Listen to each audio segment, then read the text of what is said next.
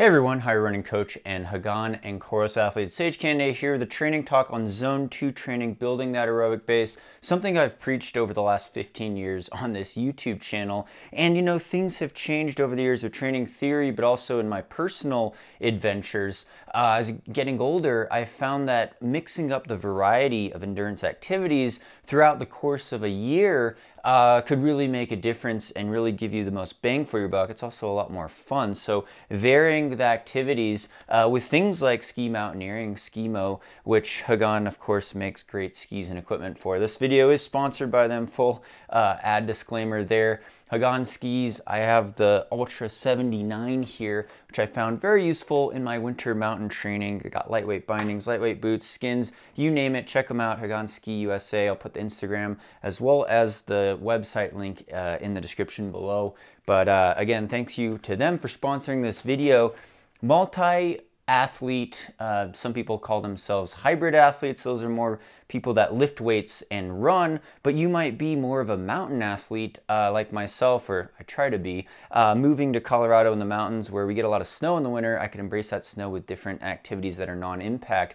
More on that later. So the idea is that you're changing things up throughout the course of a year, and we think of it in terms of microcycles in training, but also macro cycles in training. And for an Olympic athlete, a macro cycle might be every 4 years, every Olympic cycle. It might be a 12-month cycle. It might be a calendar year, where if you're a pro road marathon runner, you're peaking for a spring marathon, then a fall marathon. Or if you're a high school or collegiate athlete, maybe you have cross-country season in the fall, and then track season in the, well, sometimes indoor track in the winter, and outdoor track in the spring. So then you're building base over the summer as well. So it really depends what climate you're in, what hemisphere you're in, and what you like. Some people like cycling, but the idea is that we're operating at Zone 2, and I've done a lot of talks on this channel about Zone 2 training, easy conversational activities, getting the blood flowing, spending that time on feet, getting in the volume. So we're talking about heart rate values of under 75, 78% usually. You could carry on a conversation when you're doing that activity. It's that low intensity. It might be a little harder if you're skinning straight up a mountain at 10,000 feet or 3,000 meters high altitude.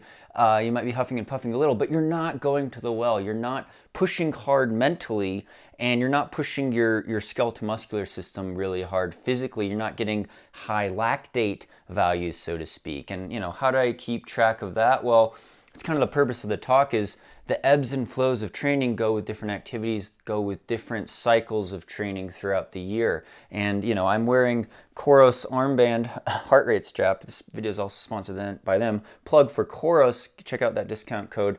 I look at my metrics on the Coros Training Hub. I'm always wearing my heart rate monitor basically. I got a GPS watch, this is the Apex 2 Pro Coros. But in their training hub, I could see my distribution of training. I also use Strava, by the way, and I could kind of see the ratios. You know, a lot of people talk about 80-20 training. Are you doing 80% of your volume under 80% maximum heart rate, essentially? Or is it 80% of your training is Zone 1 or Zone 2, pretty easy, low intensity? Now, the purpose of this talk is to tell you, you want to be doing that obviously a lot over the course of the year, but that ratio might change slightly. It might change in your off season a bit. You might be doing 90 to 100% of Zone 2 training, as well as like strength training, like weightlifting or dynamic drills, stuff like that. Whereas in your peak training, maybe you're doing 30% quality that's higher than Zone 2 training. And it depends a bit if you're a multi-sport athlete, if you're a cyclist, or you're focusing on ski mountaineering, skimo, or you're focusing on cross-country skiing, or you're just a pure runner like me. But again, good to mix it up, even for the runners out there and the skiers out there.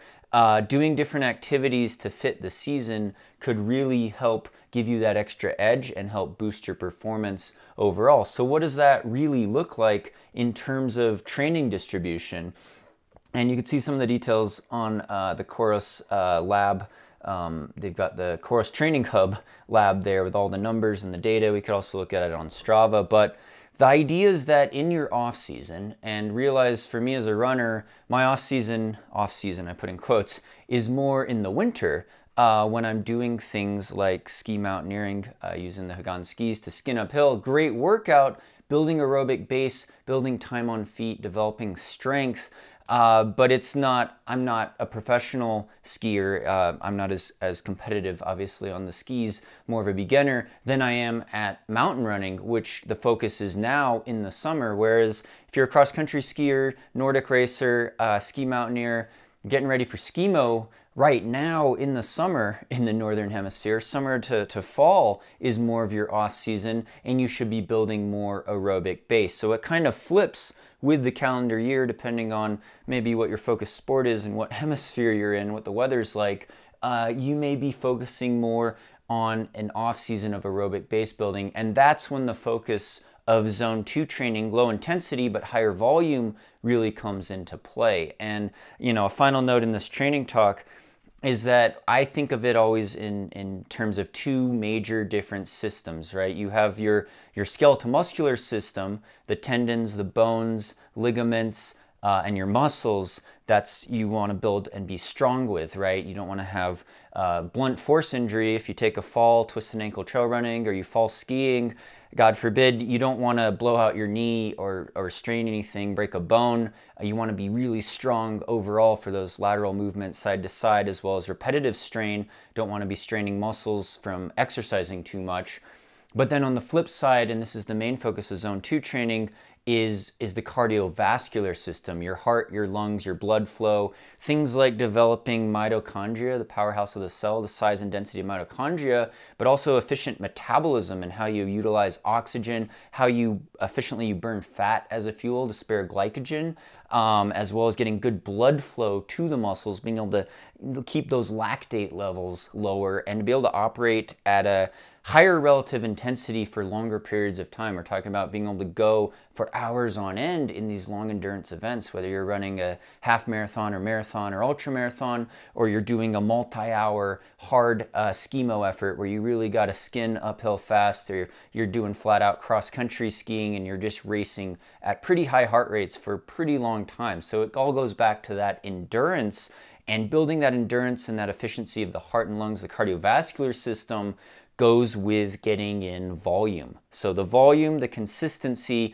is almost more important in the off season, so to speak. And it's in these months leading into your peak season that really matter, because you want to put that time in on your feet. You want to rack the vertical, you want to rack the volume, but you want to do it at a relatively low intensity, because mentally it's too hard if you're always straining all the time, you're not having fun, you're suffering mentally, you've got high lactate levels, you're going to get exhausted. And it's more of an injury risk, especially if you're doing an impact sport like running. With each step, if you're running too fast on your easy days, it's a lot of strain on the skeletal muscular system. You could get a stress fracture, muscle strain, things like that. So keeping the intensity low is extra important. On non-impact swimming, cycling, even doing skimo, you have less of that gravitational force, less impact force, so you could actually put in more time on feet at relatively high heart rate values, but you still don't want to exhaust yourself mentally. You still don't want to be spiking lactate values super high too early in the season. Otherwise, you're going to literally and figuratively burn out by the time you have to actually race in the peak of your season, which could be several months down the line, be it 3, 4, 5, 6 months down the line. You're thinking in terms of those training cycles. And then you have to take a break and kind of reset the system, so to speak. So it's thinking of your zone 2 training and ebbing and flowing with the volume and low intensity, and then getting more specific with harder workouts as you get into the heart of your racing season. And you could even race yourself into shape if you have a series of several races to compete in during your peak competitive season. So that's kind of my take on that with the zone 2 training. Comment below if you find these training talks helpful. Again, check out my playlist library. I've done tons of talks, mainly for marathoners and ultramarathon runners, focused on what zone 2 training looks like, as well as threshold training, VO2 max training, long runs, you name it.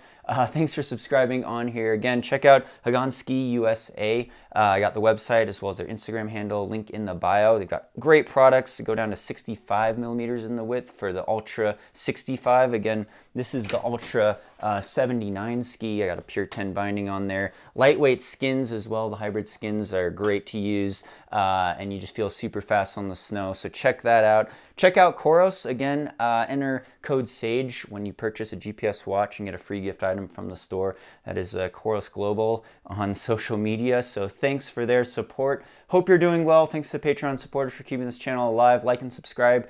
Share these videos on social media. Hope your training is going well, and stay tuned for more VO2 Max Productions.